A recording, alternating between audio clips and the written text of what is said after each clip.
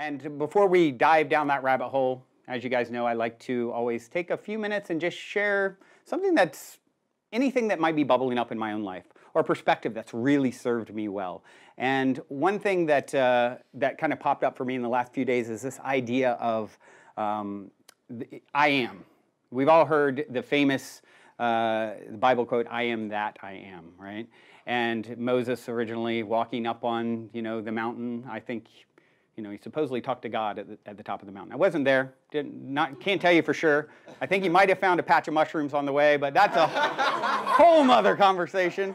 And, he's supposedly up on the mountain talking to God and asking God, like, you're telling me these things, what do I tell the Israelites? What do I tell them, which God am I talking to?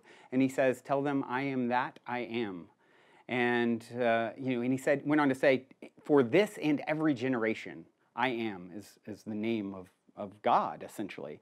And when you start thinking of this being the power of God, when you're invoking, we all use the words I am all the time, every day, right? And you're actually invoking the power of God. I truly believe that. I mean, organized religion may have taken some of these stories, and in some cases people would argue that they've been hijacked and whatnot, but I think there's a lot of great symbolism and power in a lot of these ancient texts. And so, looking at this one, I mean, everyone in this room today, everyone out there listening, you've probably said, I am something today, right? And, understanding that whenever you say, whatever you say behind I am, whatever follows I am is following you. Right?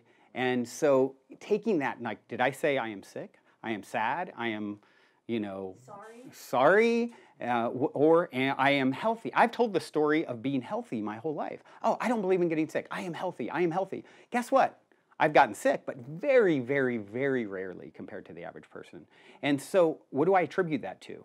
Just a story that I made up. Understanding that by invoking these words, these two powerful words, I am the creator. I mean, when you think about it, if I exist, you take I am that and break it up. I am that, I am. Just being. We're all a part of, God is every single thing that you can name. I am that, I am this, I am that. There's nothing that it's not. What part of it all are you going to invoke next is always the question, right? It's all there. It's all at your fingertips. It's all at your disposal. Whether you're saying something negative or positive, there's, it's indifferent. It's works as a law, in a sense, that we're all learning. And we're all, of course, becoming more aware of this and being more conscious in our decision to invoke this incredible power.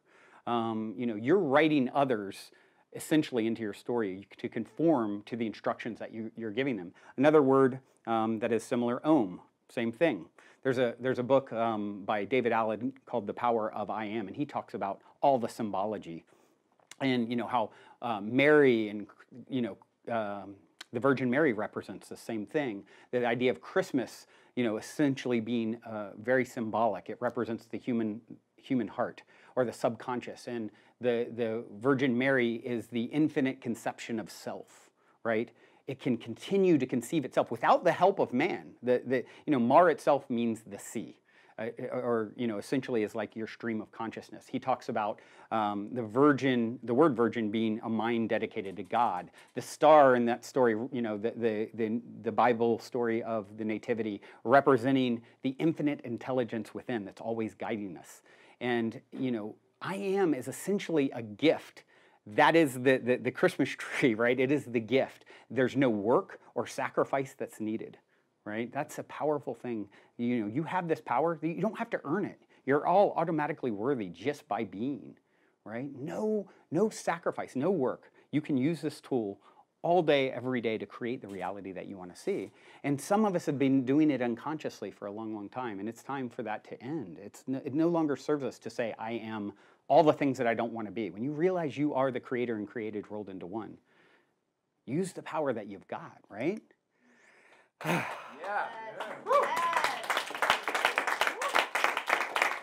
The other thing that's important to really think about with this is, only you can say it for yourself.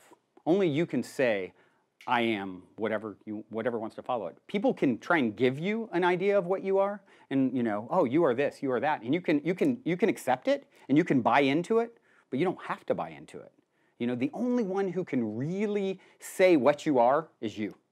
You have all the power. And that's another thing that a lot of us have been doing. We've been taking the story that someone else gives us. Oh, you are this, you are that, and allowing them to create us when, you know, really, you're really giving up your power when you do that. And a lot of times we're giving up our power to people who we don't even really necessarily admire or want to model ourselves after, right?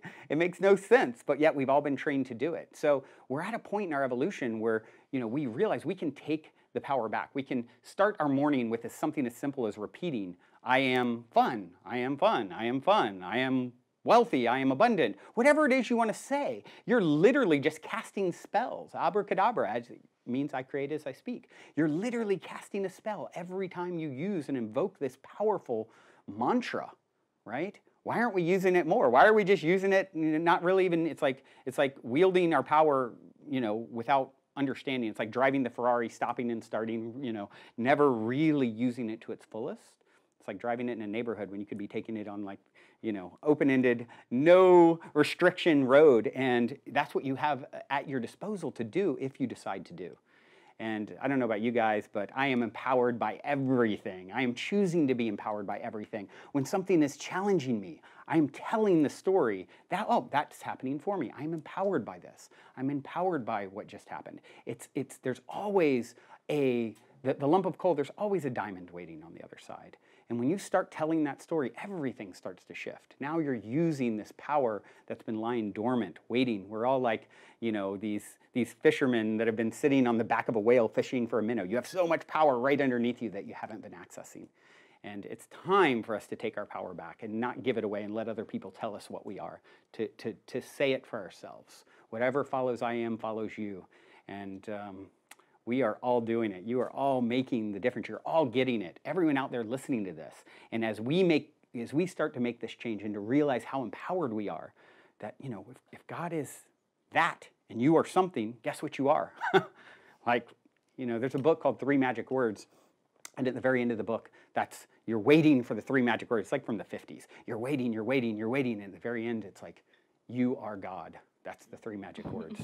And it's like, you ready for that or not? I don't know if you're ready for it, but that's what's going on. And you know what? This is what Jesus said when they were about to kill him. Oh, we're going to kill you. You said you're God. Oh, isn't it written in the old text? Ye are gods. So I'm not saying just I'm God. I'm saying you're God, and you're God, and you out there listening are God, and the plants are God, and the trees are God. It's all the same energy. And we have the power to invoke so much more than we've been. And I don't know about you guys, but I'm happy to see what else is hiding in there in the cookie jar for us to play with.